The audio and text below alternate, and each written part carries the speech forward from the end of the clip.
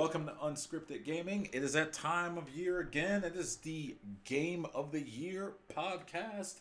I'm going to be producing this one. I am Ray. Over here giving the horns is Mike. And over here giving the shotgun is Josh, your boy. all right. Game Gentlemen. of the... Who knew that G-O-T-Y all this time stood for Game of the Yeet? Everyone else's Game of the Year list is illegitimate because ours is best, especially Polygon's Game of the Year list. What a dumpster fire that list is. Don't go to it. Please don't. I'm going to it right now because I'm sure it's Please. perfectly fine, and I think No, Ray is it's- probably being dramatic. It's pretty bad. Let's take a... Let's put Ray on the spot here. I just want Go to ahead. know Go my game of ahead. the year is Go Mario ahead. Maker. Well, we're done. Pack it, everybody. Let's go home. Yeah. What was it better than Super Mario World? No. No, it's not. Well, hey, we've got a. We're here to talk about some games, and what this list looks fine. I don't know what the f you're talking about, Ray. So my problem with polygons, No, I don't want to we're- talk about them for too long. It looks What? fine. Don't. I don't know what the problem is. It's 50 games, and if you're going to have a Game of the Year section that's literally 50 games, just put every game that came out that year. Also, a certain game made by a certain company that involves the apocalypse is on their Game of the Year list. I'm like, illegitimate. Gone. It's almost like people are entitled to their opinions. Weird. Your opinions can be wrong. Not I mine said it. though. Mine are always correct. That's the first rule of this podcast. Is that Mike is always correct. And then the You second all rule know is this. that Josh is most correct. Wow. I can be correct, and you can also be more correct. These things are not independent. Are not. Boy, this is boring to listen to. I'm gonna start talking about games now. The important thing is that this list is fine. Don't listen to Ray. He's just panicking over nothing as usual. I'm not panicking. All right. So how we're gonna do this? Ray, as usual. We've real got- quick- No, let me.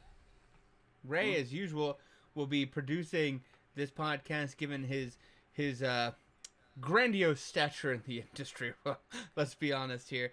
You know, he refrains from some of the more nitty gritty things that Mike and I will be talking about. So he will. He's deep in the pockets of the list making industry. Yeah, he'll be chiming in Deep in here the and there pockets. with a few superlatives and thoughts, some honorable mentions, but the real meat and potatoes he will be refraining from, and producing this wonderful, not mess of a podcast. Mm-hmm. Bam. All right. Well, fam, do you want to dive in here? Let's dive in. Let's dive in.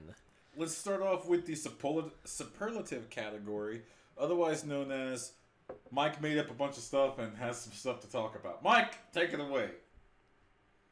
I feel very unfairly called out by that, but okay. But they're literally all our the categories first- you made to specifically talk about I things you wanted to talk an about. opportunity to make edits to the categories in the chat, and no one offered up any corrections or changes. You had ample time to review this list before we recorded this. To We had imply our that you choice. did not have editorial decision in the creation of this list is simply untrue.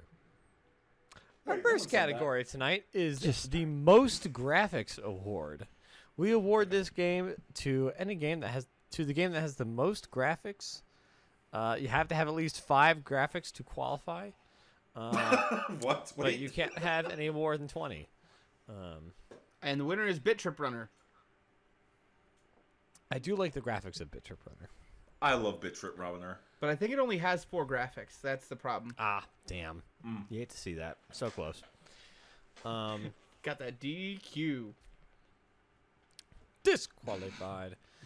See, I think I would nominate Red Dead for this award, but because some of those landscapes are incredible, like it is beautiful. But I just finished some of the main campaign stuff earlier this week, and boy, some of those last missions, man, PS4 is getting up there. and you can really see it when Red Dead runs like a slideshow. It's Too bad you don't have the most powerful console. it's a shame. I do not have the most powerful console. Or maybe, I don't know, you put your game on a PC. I mean, they're gonna nobody Everyone knows wants that Rockstar. Nobody. Yeah, Just it's nobody. so.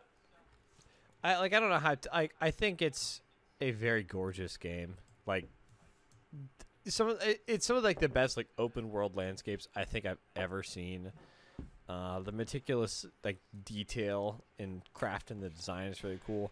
You can definitely tell how long someone's going to stick around in the story or a mission, because they're an ugly character that you can tell they did not spend the attention modeling. You can tell that character will not be around for a long time. To that point, I don't blame them. But that game sure has a lot of graphics. I hear good things about this game. Yeah. Nothing. Let's see. I think Josh, do you have any games off the top of your head that you would like to nominate for most graphics? So I have been going back and forth on this. First off, let me say I don't know that I've actually mentioned this on a podcast yet, but I purchased during the Black Friday mega sale a PlayStation 4. Ooh. So this is my first console purchase since 2009. So I did get a PlayStation 4, and I have been playing the Spider-Man, being Mr. Spider-Man, swinging around New York, and I will say the character design, the city, the move, like that is a gorgeous looking game, and I very much enjoyed just getting lost swinging through that city. It's a very, very pretty game. But there's a part of me that also says that for me, Dragon Ball Fighter Z is my choice for most graphics, not simply because of the fact that game looks incredible and runs incredibly, but that it looks exactly like the anime in action on your computer screen. It's unbelievable what they have done with that game to get it looking the way that it has. And I just think that it has to take the most graphics category, in my opinion. I think that I can definitely compromise on that, because I definitely agree. Like the design, like there have been some ugly ass looking Dragon Ball games in the past, and the like kind of 2D 3D ArcSys style works super well. Like all the moves are pulled right from the show and look exact. And just it's just literally like the best it has ever been translated into any other medium before, and I think it is absolutely a great pick for our most graphics category, as it has a really unique style, and I think does it super duper well. I would agree with all that. All right, next up, hardest bops. This is for the most Fuego tracks and/or music from a game this year. Goodness.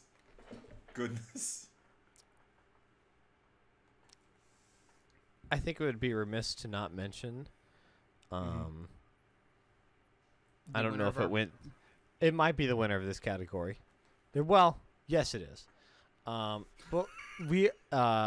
Just say it. I want to say I like the music in Red Dead a lot. It's very environmental and good. I like the music in Into the Breach. It's very like dystopian and good.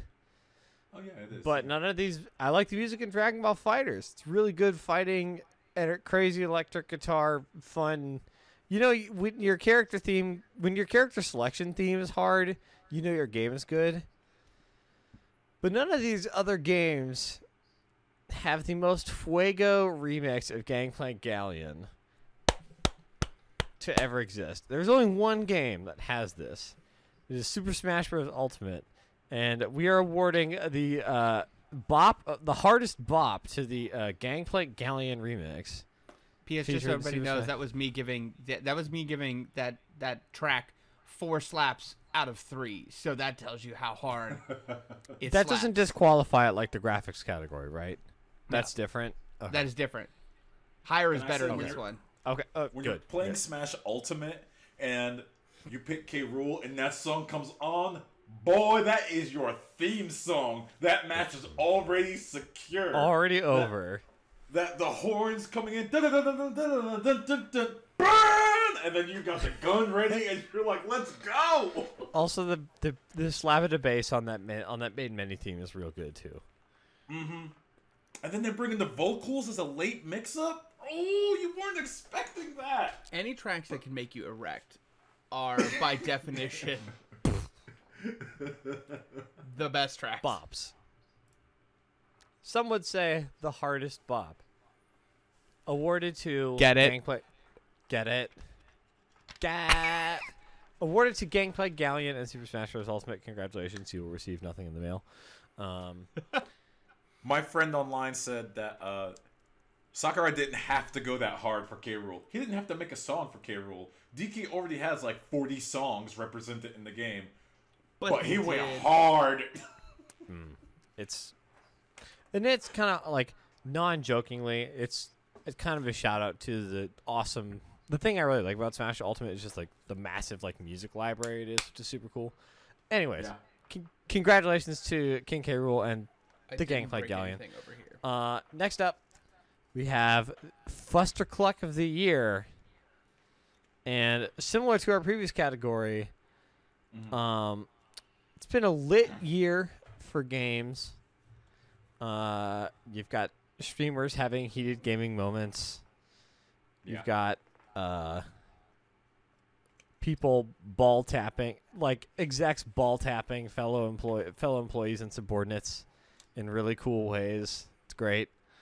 It's not. Sorry, what? Yeah. It's bad out there, Ray.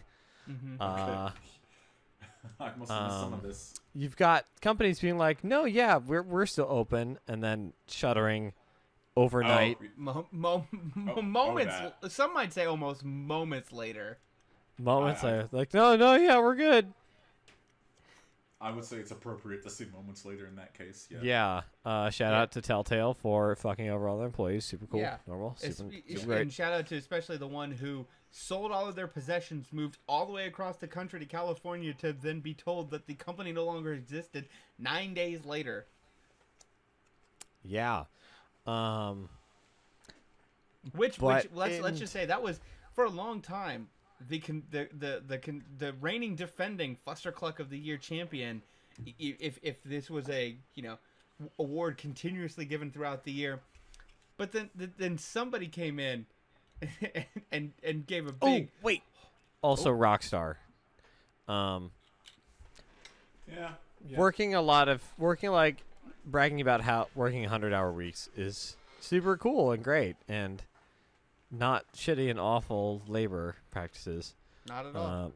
Yeah, so there was a lot of that, and I honestly if there's a lesson to be learned from this category, it's that if you want to win the Unscripted Gaming Fustercluck of the Year, you have to run through the tape.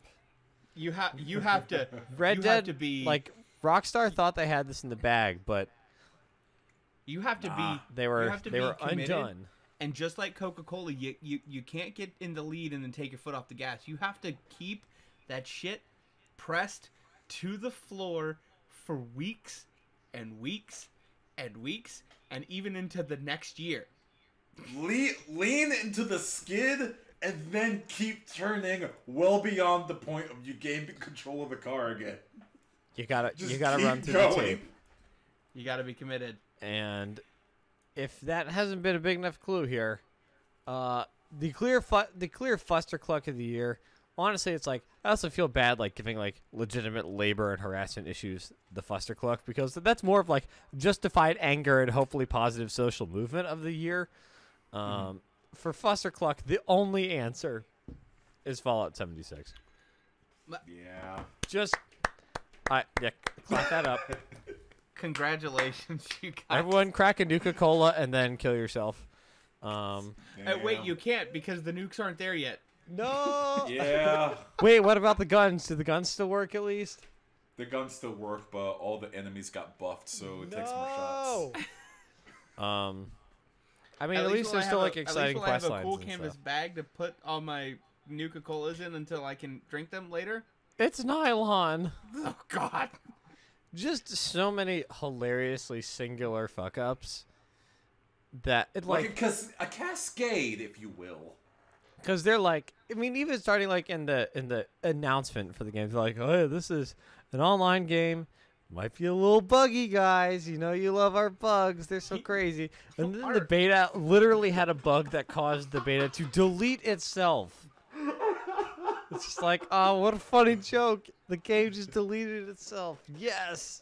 Isn't that It's neat? so funny. It's great stuff.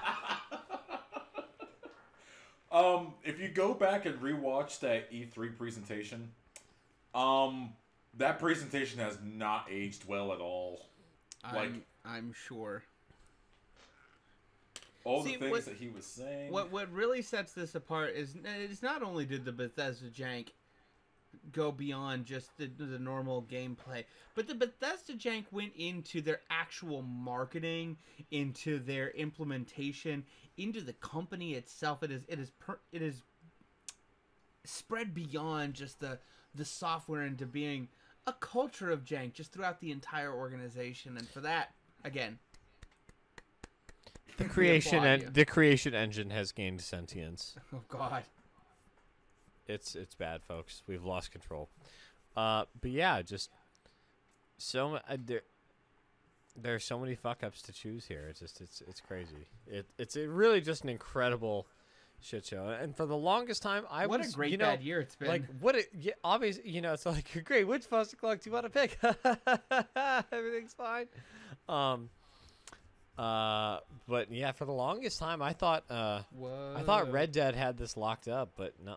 You gotta run through tell the Housers that they gotta run through the tape, man. Todd Howard's gotta beat. You can't take your foot off the gas.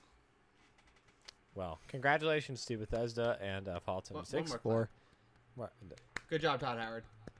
You really did it. Have fun patching out those rad roaches.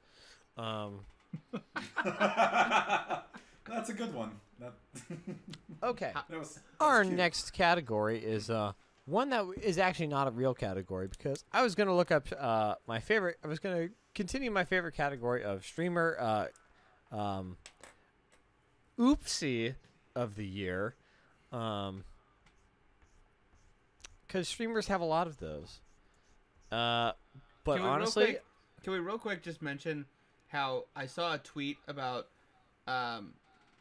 PewDiePie accidentally putting on Nazi regalia during a stream out of anger, and for a minute I thought it was real because I think that little of him and think that that's something that he could actually do. I was like, oh wait, You're not wrong. This is satire, and it took me a long time to realize it because I was like, how did he do this? I was like, honestly, like, I just, I want you guys, I want our audience to know the bot. Like, so mad! Put some Reichstag onto his hat! I just want you guys to know the harm, like the literal emotional harm I took for you, my co-host, and for our audience to research this category that was ultimately too powerful and dangerous and had to be like, yeah, you really need locked, to stop. It had to be locked away, streamers. like at the end of Raiders of the Lost Ark, like just put in a warehouse, put away forever. Put these takes in a box so that they may never escape. I'm just gonna say that Boogie2998 has some bad freaking tweets, fam. It's got some bad tweets. I think he has some pretty sensible ideas.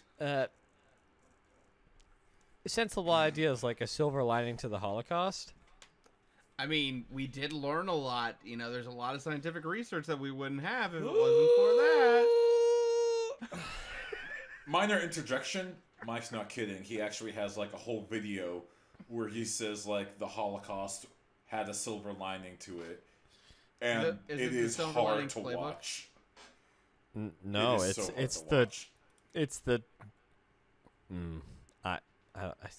see, it's just I can't do this to myself. It was just literally like causing me anxiety, like seeing this guy like pop up in my timeline with his like aggressively centrist like crap. And I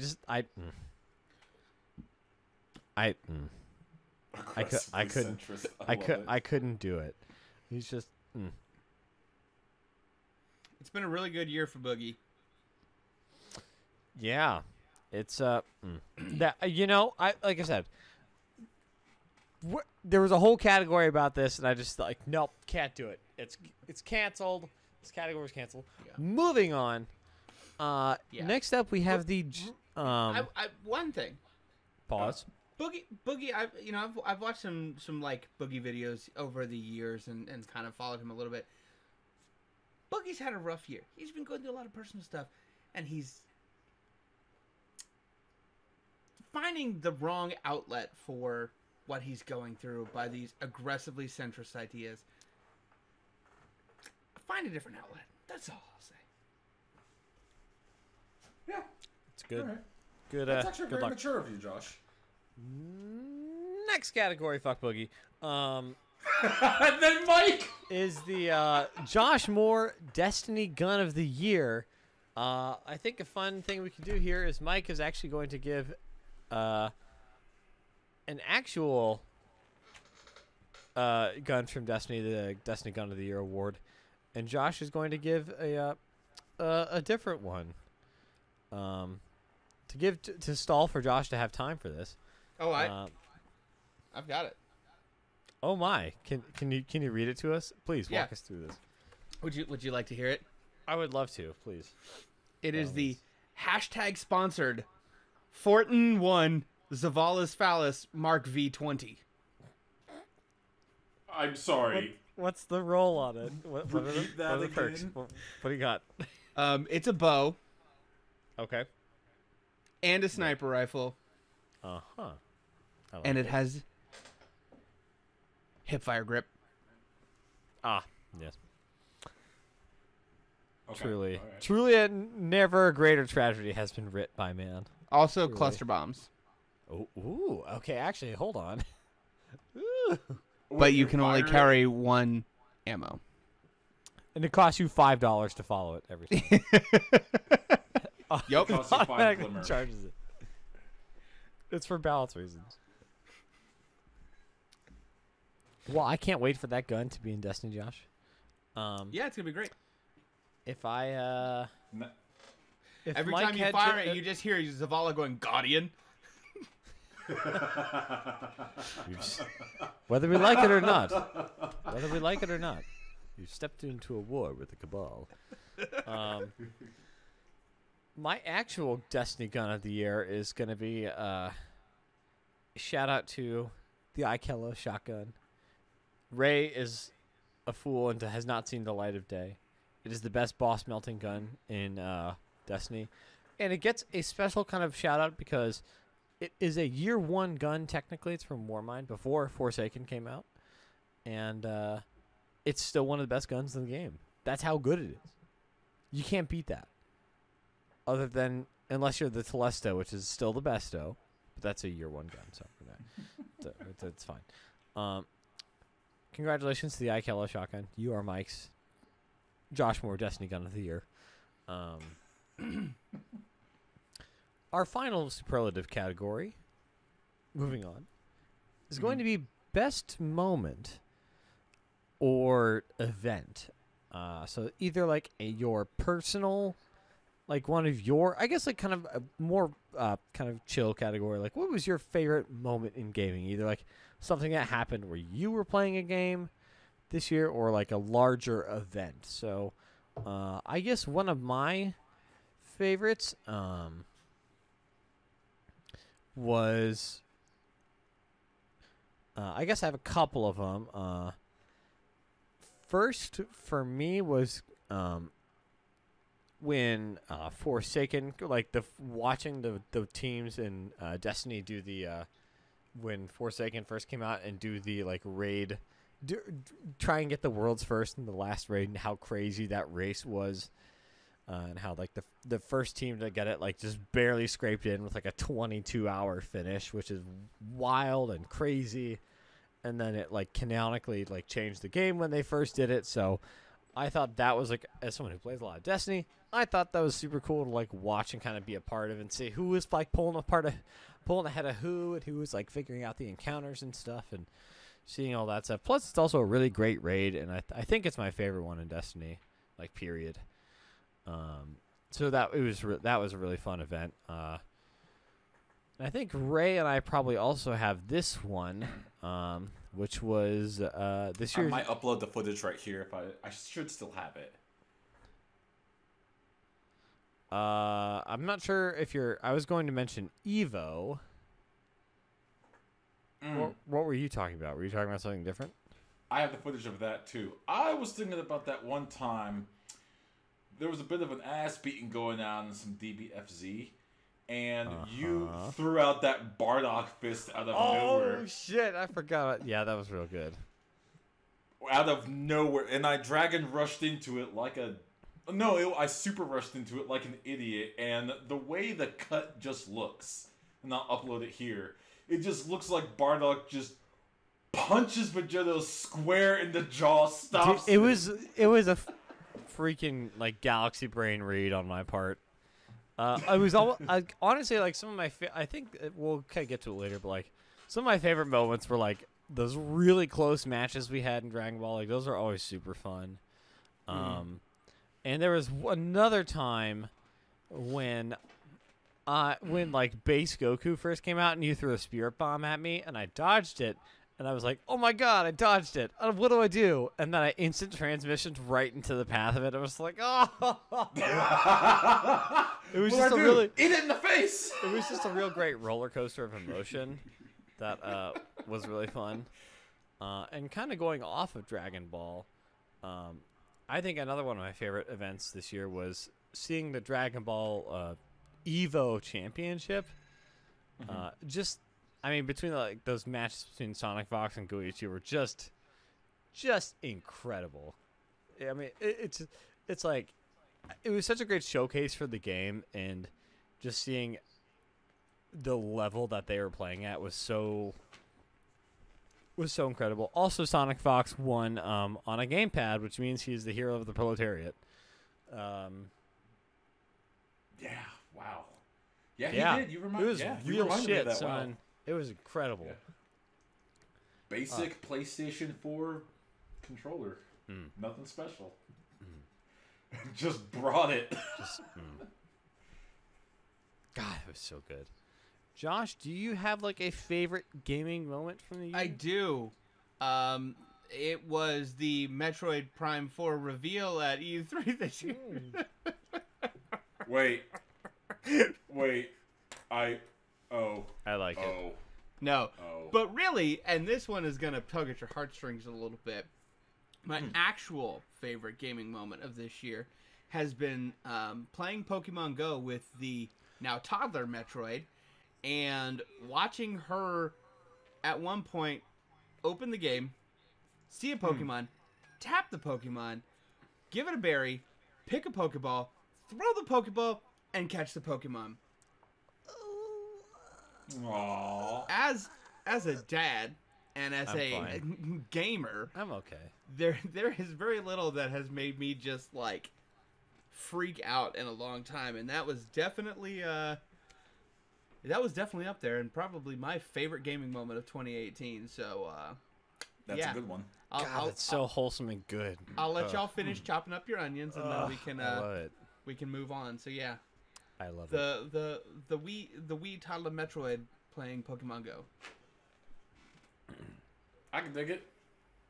Oh, also, an even more wholesome gaming moment was when Incineroar protected Isabelle from being Smash Bros. Character number 69. Wow. It was a great It was a great and noble sacrifice to protect the beautiful, innocent creature that is Isabelle. With the way that Incineroar has BM built into every one of his moves, I think Incineroar deserves spot 69. That's Incineroar. All right, let's move on. I think it's time. Okay. I think it's time for starting off with Mike. Your top 5, but the first 3 of your top 5 games of the year.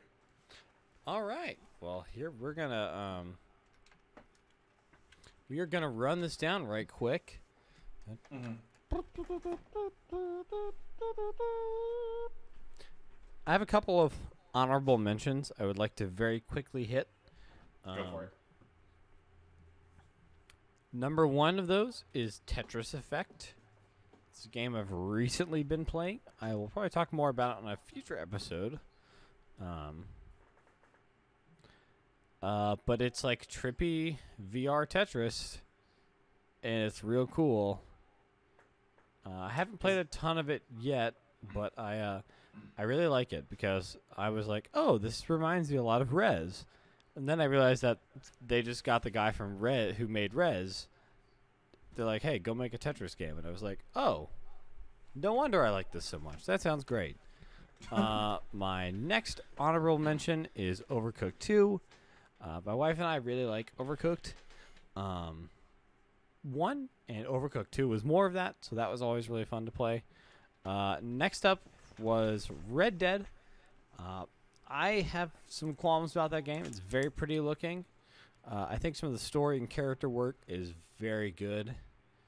But man, it's been an up and down experience. Like there's some parts of it that I really love, but just the lock-on flick-up headshot shooting, like the Grand Theft Auto style controls in 2018 just feel 2019, excuse me, just feel bad. It like if Rockstar goes back to that well again in the future, it's something that they really need to like rethink, just because it does not. It just doesn't work like as a core gameplay at all, and it didn't help that like Red Dead 1 is snappier than Red Dead 2, and like the cover is. It's just there's some like a lot. I loved the visuals and the story and like this environment, but just some of the core gameplay and mission design just really felt aged in a not fun way. And my final honorable mention is a game I've talked an absolute crap ton about this year. If my game of the year was based on time I played something, this would be my game of the year. It is Destiny 2 Forsaken. I like the stuff that they've really transformed the game with, and I've spent a lot of time playing it. Like I said, talked about a ton. Everyone already knows my thoughts on it. And like I said, if it was just raw time I spent with the game this year, this would be my absolute game of the year. But now we are getting into the legitimate top 5. Number 5 for me is a phone game that I don't call it this. It's what everyone calls it. It's called Donut County. It's a really great game about delivering whole donuts to people. And by delivering donuts, I mean you play as a raccoon and you suck up people's trash and fuck up their shit, so you can steal their trash. And you're a raccoon. And this game is on here for me just because it was a. First of all, the music is wonderful. I think it's an album that you can separate from the game entirely and absolutely enjoy. It's wonderful music on its own. And the game is also just really funny. Like I feel like humor is something that is I feel like hard to do in games sometimes, but it had a kind of like it. I think like if we had a best character category, I think BK from this game would be like my best character. I mean, he's just like a personified raccoon in like the best way possible. And just like the other dialogue, like some of the things they do with the animation and the writing are all just like really snappy and fun. And I really, really enjoyed it and thinks it deserves credit. So it's my number 5. Number 4, I have Dead Cells, which is just a Oh. Kind of a 2D run-based platformer. Roughly kind of I mean, it's kind of like it's like a run-based kind of Castlevania type thing. I really just like the core controls of it. Just feels really good. Haven't gotten super duper deep into it, but I've been playing it since it was in early access last year, and just have really just enjoyed that game as like a. It just feels, in the way that Red Dead kind of feels, sluggish and kind of loosey goosey sometimes. Dead Cells is super tight and, it's just really fun to play because of that. And then for me, number 3 is Smash Bros. Ultimate. I like it's just more Smash Bros, but all the music tracks, all the stages, all the characters. I loved the World of Light mode and kind of all the special designed fights that they had in there. I think they get really creative with some of the stages that they do. Playing just one-on-ones is fun. Playing like kind of crazy brawl matches is fun. Did some online co-op the other day with my brother. That was really rad, and it was really fun to dunk on people and combo them online. So I've really enjoyed that, and I think it's one of my. I don't want to get into like the whole melee versus everybody else debate about Smash Bros, but I think as like a total package, it's incredibly enjoyable. So those are kind of my top. The first couple of my top 5. Josh, you want to run down your list? Yeah, so I don't really have a ton of honorable mentions, just because given my situation, I have not had nearly as much time to play games as I would like this year. I will say my main honorable mention goes to Pokemon Go. It has definitely re-entered my life this year, especially getting a dog and walking it constantly. It has been a nice little thing to do. I have really enjoyed the updates and the things that have happened to it in the last few years since its release. Adding in some of the stuff, the research, adding in the updated trading, the trainer battles, updated Pokemon, a lot of the stuff around rating that has been a lot of fun. Even playing solo most of the time, I have quite enjoyed what they have done with that game, and been playing a lot of that. For me, in my number 5 spot is actually going to be a game of 2017, but a game that I have been playing a lot this year is Night in the Woods. It follows some animal characters, kind of going through the rot of a small town around the post high school graduate area. You've got some folks in the town who did not move on to college. The main protagonist is somebody who went off to college, but kind of failed out and came back home. And it's just a very interesting deconstruction of the struggles of small town America, with the economic changes of the world, and how do these kids go beyond what their potential really is in that town. I have not finished the game, but it is definitely one I've enjoyed playing. The chances I have to play a single player story based game. Number 3 for me is going to be Dragon Ball Fighter Z. I have a lot of love for that game. I think it is gorgeous. It is an incredible achievement that the Dragon Ball fighting game that we have wanted for so long is here and looks the way it looks. The only reason it's so low on my list is really the fact that I'm not very good at fighting games, and I don't have the time to devote to getting good at the fighting game. It's not something I can really see myself playing a lot on my own.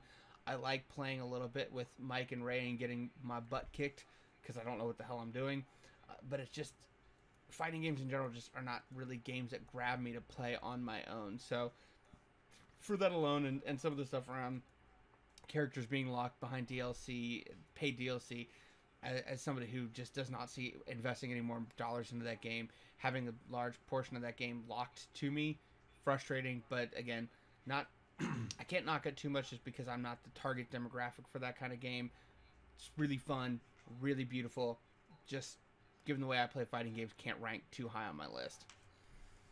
Which, to say now that I've had 2 games before this game now, really tells how begrudgingly I can't believe I'm about to put this. But Destiny Forsaken is number 3 on my list. Wait, I thought you said DBFZ was number 3. No, DBFZ is number 4. Oh, okay. Number 3, Okay. Destiny 2 Forsaken. All right, I got you. Sorry. I've spent a lot of this year ragging on Activision and on Destiny. And I still have a lot of problems with some of their business practices and some of the minute decisions that they've made about the game. But, that being said, Big butt. Forsaken has reinvigorated my love of Destiny. They have done things around that game to freshen it up, to make it exciting to play. Added a lot of story content that matters, that is engaging, that is exciting. They have done things that originally turned me off around the loot, that have made loot matter again. As a player who was one who found the gear that I liked and just kept feeding it, it made me try new stuff, which at first I was pissed off about, but I have really enjoyed trying new weapons, new armor, new skills and abilities. Them kind of making good on eventually going back and saying, like, okay, if you don't have the stuff leading up to this, we will get you in so you can play everything at the same price rather than trying to add extra cost on that for you to get in. And even with the newest season pass saying that even if you don't buy the annual pass, you will still be able to gain the light level increases as they go. I think those are decisions that have shown that for the most part, Activision and Bungie are listening to the community and taking that feedback in and actually doing something with it. And just the overhauls that they have made on that game have made a pretty good game even better. And I have to give it my number 3 spot. I didn't want to, but I had to. That raid is really fun. We should do it sometime. All right, Mike. Let's throw it back to you for number 2. Wait. Okay. Wait. Whoop. I think Ray's gonna give his honorables.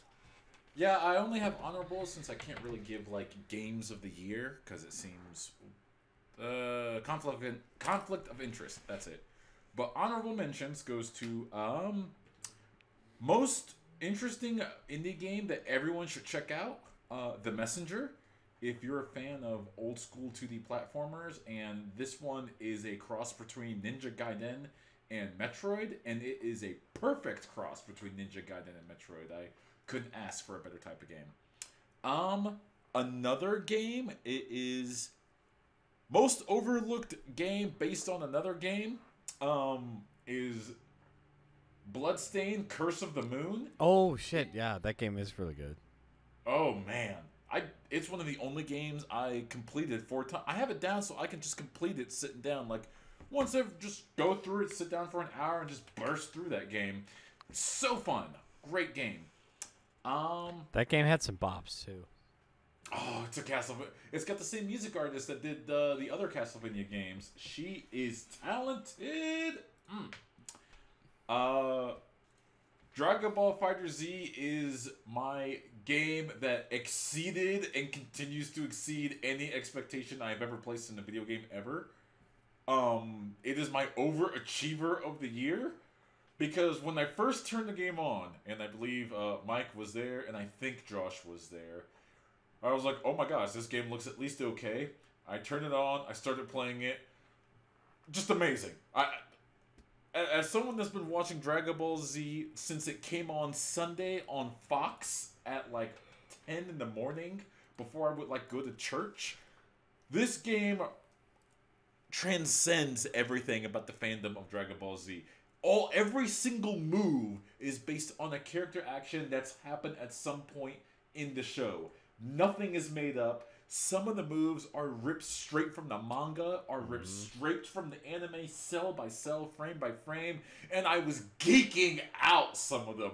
My shout-outs to Vegeto's final Kamehameha were for a couple frames. You see Goku and then Vegeta and then Vegeto's face as they shout final Kamehameha. Oh, Do not speak that name in this house. Gets me hot and bothered. Anyways, and finally, my disappointment of the year.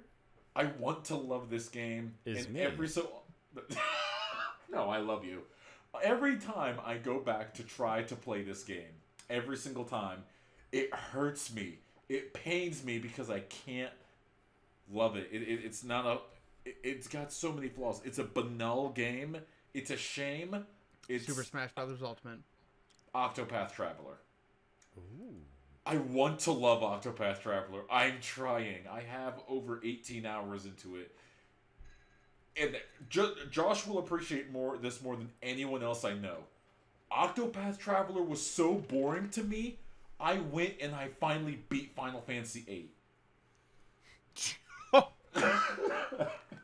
I was playing Octopath Traveler, and I was so distraught with how much of a bore this game was. I was like, you know what? I think I'm actually going to go for the Gunblade game. And one time Josh yelled at me. He's like, what are you doing playing that game? While I was in... If I'd have known... Oh my goodness. If I'd have known that was why. Folks, you can't see this, but Josh is just... He's shaken to his core. I'm shook. Final Fantasy, it has some issues, but I will say right now, on this podcast, Final Fantasy VIII is a better game than Octopath Traveler. Please don't tell me it's your game of the year. Final Fantasy VIII is my game of the year. Yes. Well, this has been Unscripted Gaming. This is our last podcast. We are canceled forever. No, it's got issues. There were some parts of Final Fantasy I legitimately hated. Anyways, Mike, you have your 2 top games. Yes. 2018. Brief aside, received a telegram here. Oh, this just in. The communique from Sarah, the designator of the official Sarah Award of Is This Game Better Than Super Mario Odyssey award. I asked her about this when I got up earlier, and she couldn't decide between whether or not Super Mario Odyssey still held this title compared to Destiny, because Sarah really got into Destiny this year and really enjoys it. And plays it a bit. So, but she couldn't decide if it was ultimately better than Super Mario Odyssey. So, that is the dispatch at this time. If there's an update to that, I will be sure to relay that communique to everyone. Okay. Keep anyways. us posted. Yes. So my number 2 game of the year is Into the Breach. And Ooh. I really liked this game because, well, one, it has mechs, which is cool. It's from Subset Games. And I really liked FTL. I loved FTL and their previous game. And when I first saw some of the stuff saw kind of what Into the Breach was, kind of what the deal was, I wasn't sure if I was going to like it. I mean, it was such a radical departure from FTL, but I think it's also I think it is a much better game. Well, it's a very different game than FTL, but I think it's also a better game because FTL is kind of notorious for being just giving you, oh, hey, you have a 50-50 chance. If you pick the wrong one, you're going to be screwed over. Have fun. And the thing I really like about Into the Breach is that it's like a kind of you have 3 units. It's like a kind of a strategy puzzle game, and it gives you perfect information. So you always know, like, okay, this is exactly what's going to happen, in what order it's going to happen. And you know that this person's going to attack for this much damage in this area, and you guys can move this far, and just having all of that perfect information lets them create kind of turns where things get really dicey, and you have to like sit there and think about, kind of go over a turn and be like, oh man, is there, and like it feels so good when you look at a situation that you like when you're on the brink of like losing that timeline, which is what you call a run. And you're like, I don't think I can do it. I'm not going to be able to make it. But you like, just before you execute the plan, you figure out one thing you can do differently that completely like saves you. It is so satisfying to kind of just get by on the skin of your teeth. I also love the score is one of my favorite soundtracks from the year. Like it's kind of this, it's not like oppressively dark, but it's moody. And it kind of like, it sets the tone of like, there's not like a ton of narrative in the game, but I feel like that they do a lot of work around with the music and the little bits of dialogue to imply a lot of the story in my head. That makes sense of just like these people jumping into like timeline to timeline to do the same thing over and over again, and like how that wears them down and what that says. And but yeah, overall, I think what really pushed this game up my list is when I got it on the Switch, because it's the perfect like travel game. Wait, it's on Switch now? It is, and it's a great version of it. Oh, you shouldn't have told me that. It's no. Yeah, I'm sorry. It's so no. Good, Ray. Do it again. I don't want to double dip. I already double dipped. It's great. That's why I love it so much. But yeah, I like I said, I love the kind of perfect, and because it just takes out like all the shitty randomness of like XCOM, and just kind of so there's no like 98% to hit, you'll definitely do it. Oopsie. Like there's nothing like that. Like it just nothing is guaranteed in life. No, but XCOM is ridiculous. XCOM is nuts. I'm sure you've seen that picture of it says like 40% to hit, and like the shotgun model is inside the alien's head. Yeah, exactly. And like Into the Breach doesn't have any of that, but it trades that off by giving you like tougher to navigate scenarios, because it's also, you're not just like thinking about like the immediate battle. You're like, okay, the only way I can get out of this level is if I let 2 of these cities get blown up, and how that kind of damages like your overall like match to match health, and if that hits 0, you lose the whole kind of game. But it's kind of like you're kind of in between those immediate tactical fights. You're also trying to plan out like the short term and long term benefits. It's like, if I lose this fight now, I'll still be able to try and get this bonus thing. Like just stuff like that is really cool, and just it's why I loved it so much, and why it's my number 2 for the year. Huh? Josh, go. Neat. For me, number 2 is going to be Spider-Man. This is something that I really wasn't planning on, and just kind of the Black Friday deals kind of came around and was like, hey, $200 for a console and a game, that's a steal. $120 for a console and $60 for a basically brand new title. Sign me up. I played a little bit of the Spider-Man 2 PlayStation 2 game that kind of everybody holds up as the Spider-Man game that has... If we had unscripted gaming back in 2004, the pizza delivery music in that game would have been the hardest bop for sure. Continue. Yes, and when we eventually do the Creed Got Robbed segment of playing video games based on movies, that will be the first one that we do, obviously. But this is kind of the spiritual successor to that, in terms of the mechanics of the game, and being just Spider-Man swinging around New York City.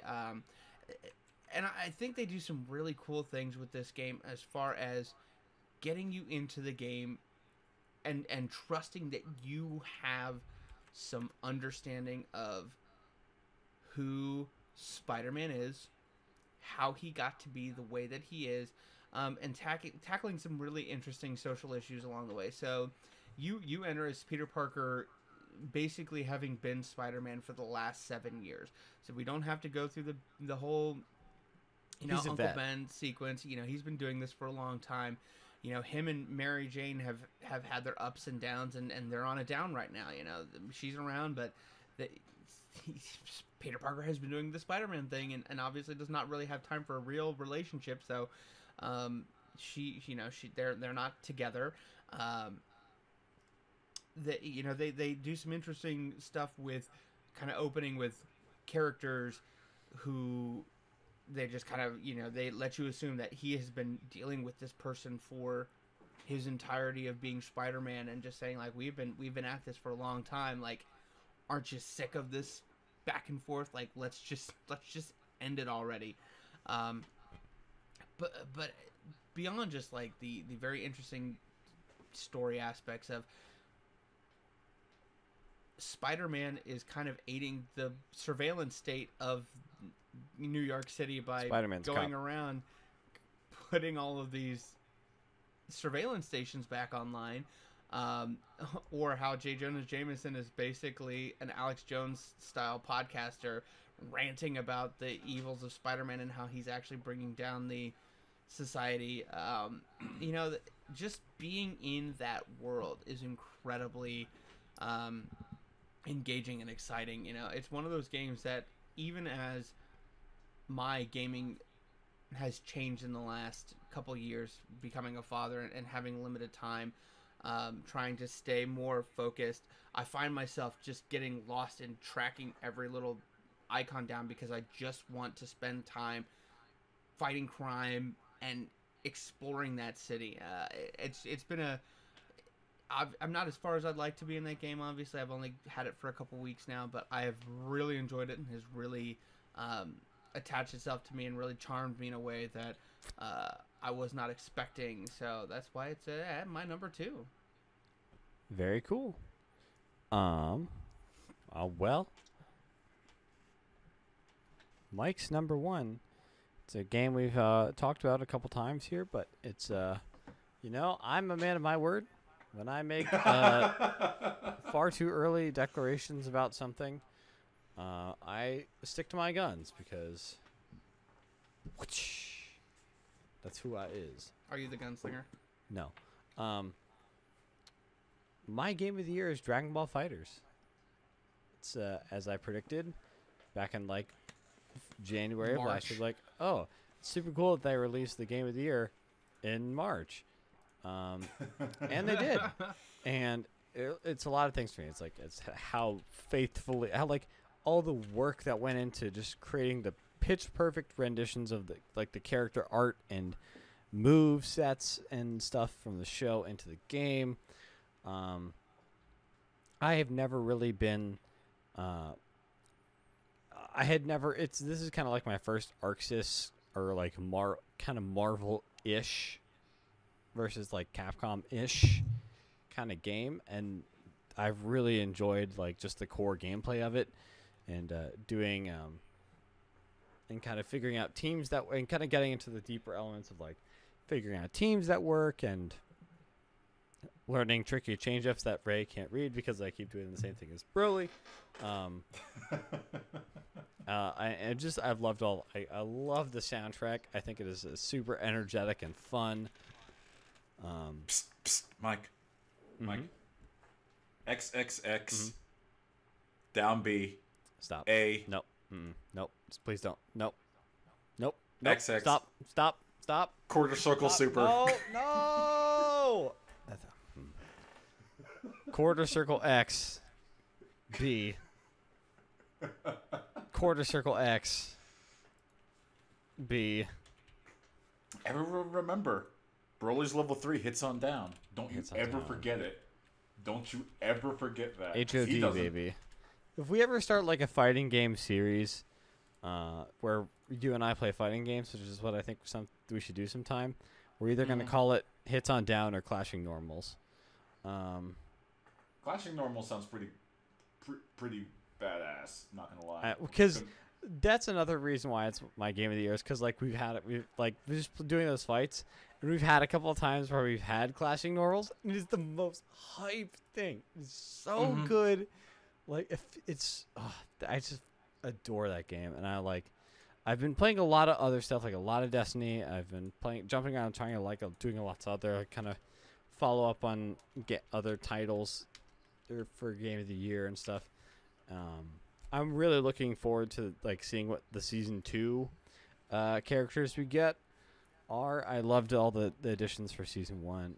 But yeah, overall, just it's a blast to play. I love the music, love the art, and it's made me better at fighting games. And I'm just really excited to play more of that game. And gentlemen, I think that just about wraps it up.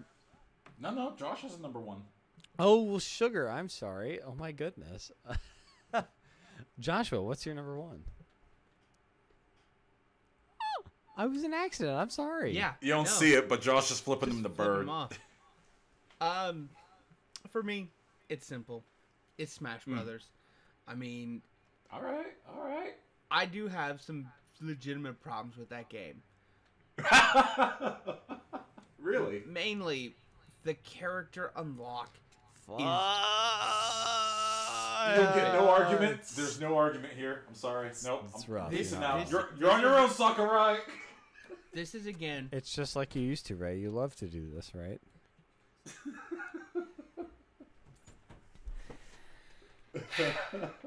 This is one of those examples of Nintendo just again not willingly choosing not to understand what people want.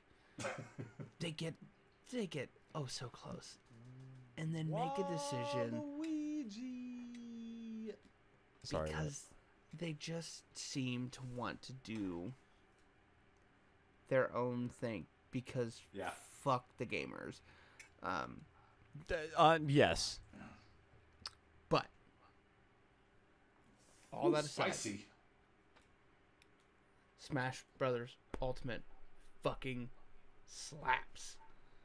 Especially as somebody who did not have Smash 4, I have very much enjoyed getting back into Smash Brothers, playing new characters, seeing all the environments. Just, oh man. I can't say much more about that game that hasn't already been said. It's good to be home. That's all I'll say. It's good to be home. Except for Waluigi. Our sweet prince will never be free. I'm appreciating that both you guys' picks for Game of the Year is both a fighting game. I'm just throwing that out there. Only one of them was a fighting game. The other one was a party game. I just refuse to hear that anymore in my lifetime that Smash Brothers isn't a fighting game. I will argue, not right now, but I will say, and I said this at work today, Smash Brothers is more of a fighting game than Mortal Kombat X. Bring it, haters. Bring it. Come to the table. Tetris is a better racing game than any Gran Turismo. Fight me. Oof, Actually, no, don't. I made that. You're on your own there. Don't. No, wait, please, not in the face. Oh! I'm leaving you on that one. Woo. Gentlemen, that's it. That's 2018. We did it. 2018 was a hell year for everything, but an okay year for games. It is in the bag. Thank you, Felix. That's our right, signal. Yeah, I think that's Felix. gonna. What was Felix's game of the year? Was it Walk? I bet it was. Why would you say that out loud? You're a jerk. You're a lot of things right now. You're a jerk. Are you going to say DERAT? Watching Unscripted Gaming. I tried to segue into the outro, and I'm so upset. Just, again, if you liked everything except Mike at the end, make sure you follow us here on YouTube at Unscripted Podcast. Get us on Facebook at Unscripted Gaming. Follow us on Twitter at Unscript_gaming. Get us on SoundCloud at soundcloud.com/unscripted-gaming.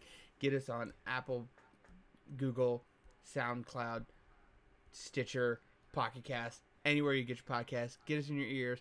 Put us on your eyes at YouTube. Chat with us. we are excited about a brand new series of podcasts coming in 2019. So thank you for listening, and we'll see you next year for Unscripted Gaming. This is Josh. This is Mike. And I'm Ray. Peace.